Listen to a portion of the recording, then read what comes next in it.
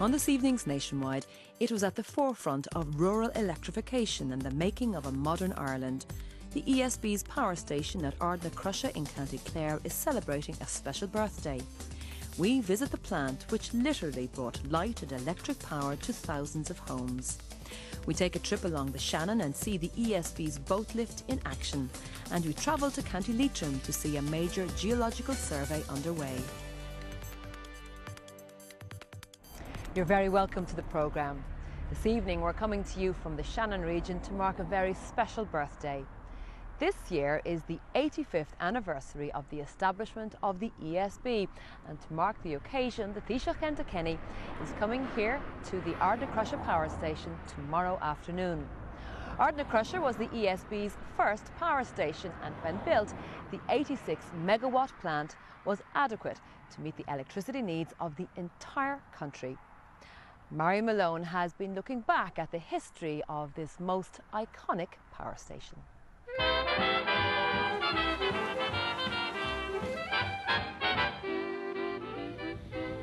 Donal Ryan began working here at Ardnacrusha in 1947, less than 20 years after the hydroelectric station was built.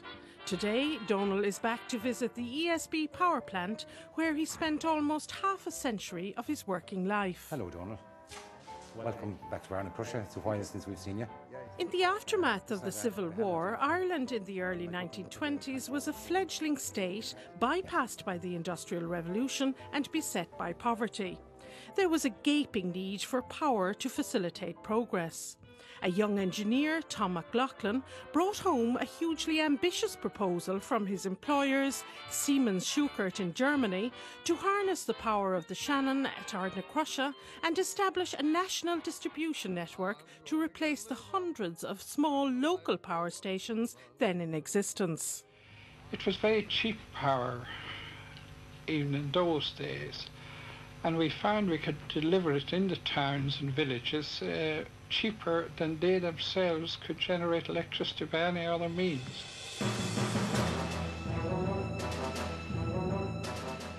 The new Minister for Industry and Commerce, Patrick McGilligan, encountered some opposition because of the cost of the project, over £5 million of the entire annual state budget of £25 million. Nevertheless, the government did give the go-ahead in 1925. And that was a difficult point then I reached, because here I was with approval from the Parliament to develop this scheme. Expenditure then based on £5 million on, and the question was how it was going to be done. In August 1925, the contracts were signed and work was set to commence on this huge project, which had an immediate impact on Ireland's social, economic and industrial development. It became known as the eighth wonder of the world once it started. For the Germans, it was tremendously important as a showcase, also to re-establish their name as a worldwide contractor as well. But the fact that you had so many Germans here, it was a terrific boost for the local economy. You had 1,000 Germans practically, and then you had 4,000 Irish navvies as well.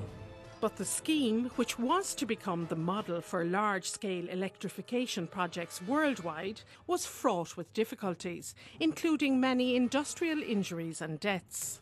The biggest problem for the Germans was getting suitable labour, skilled labour, because the people were coming from exchanges and coming from farms and coming from towns and cities, but they had no experience, say, for example, of driving trains and working on huge sites where safety was such a factor. There were some dreadful accidents here because of their inexperience, and the Germans railed against that. The ESB was set up in 1927 and amazingly, despite its problems, the project came in on time and within budget and generated enough electricity to power the entire country's needs for some years. There was a great atmosphere. There was, as I said, there was some great characters, and we had about 2 or 3 buses full coming from Limerick during the overhauls, and the workers would get an hour and a quarter to facilitate going to Limerick to have their dinner. The hours were very sociable, except for the shift workers. You had 3 different areas of shift. You had the control room and the machine floor and the turbine gallery. But otherwise, the hours were perfect. When you're in the dark and you want to see, you need electricity. The power station has been upgraded over the years, but the essential structure generating electricity remains that which was built and commissioned in the 1920s. We're standing right here now on top of Ardnacrusha Dam.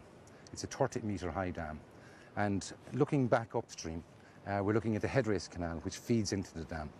The headrace canal is 12.5 kilometres long, and it connects Partine Weir to Ardnacrusha Dam. The purpose of building the headrace canal was to concentrate the 30-metre fall that existed between Lough Derg and the estuary in Limerick in one place. We're standing here at the downstream side of the dam now, but still on the top of the dam. And you can look down there, and you can get a feel and an appreciation for the fall we have. Looking down there, water level is at sea level. There are 4 pipes there feeding the 4 turbines, generators. We call them penstocks. Each one of those takes 100 tonnes of water per second. The dam incorporated a navigation lock in 2 stages, which raises boats 30 metres from the downstream side up to the upstream side. And obviously boats can go down as well. All the hydroelectric stations in Ireland are now controlled from Wicklow, but water flow management is still an essential part of what they do here in Ardnacrusha. Water management function is very important in that we control the level of Lough Derg, so we manage the inflow to Lough Derg. We look at the inflow. So every day we look at rainfalls, we look at forecasts, and we decide then how much power we must produce in order to keep the level of Lough Derg steady. Also, of course, in time of a flood, we can take 400 tonnes per second down through the station here. But in a flood, we had a flood in 2009 where there was 900 tonnes per second coming into Lough Derg. If we didn't have Ardnacrusha, the whole lot would have to go down the old river.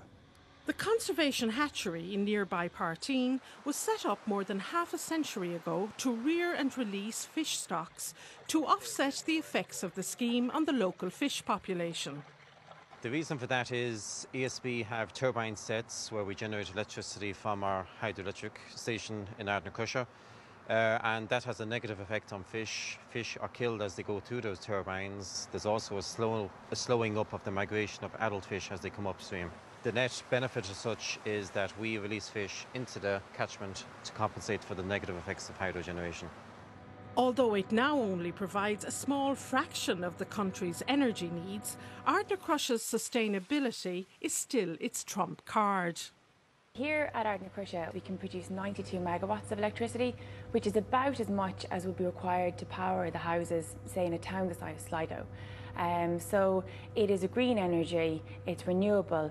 Although it might only be 2% of what Ireland needs in total, it's still very viable. It will be here into the future. A dam is a very long-standing structure, so we will have a future here, and it's part of ESB's sustainability programme to be carbon neutral by 2035 to promote wind and hydro stations like Ardnacrusha here. The general recognition, say for example, there's some time ago the American Society of Civil Engineers conferred a landmark award on Ardnacrusha, which puts it in the same league as the Eiffel Tower, the Forth Bridge and the Panama Canal. It was an extraordinary achievement, and it's still a national monument, and a monument to great courage and enterprise and vision.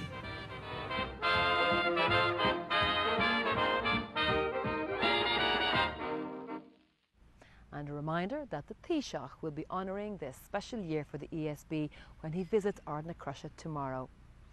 Of course, in many ways, Ardnacrusha became a flagship power station for the ESB, symbolising a modern Ireland by producing electricity for past and future generations.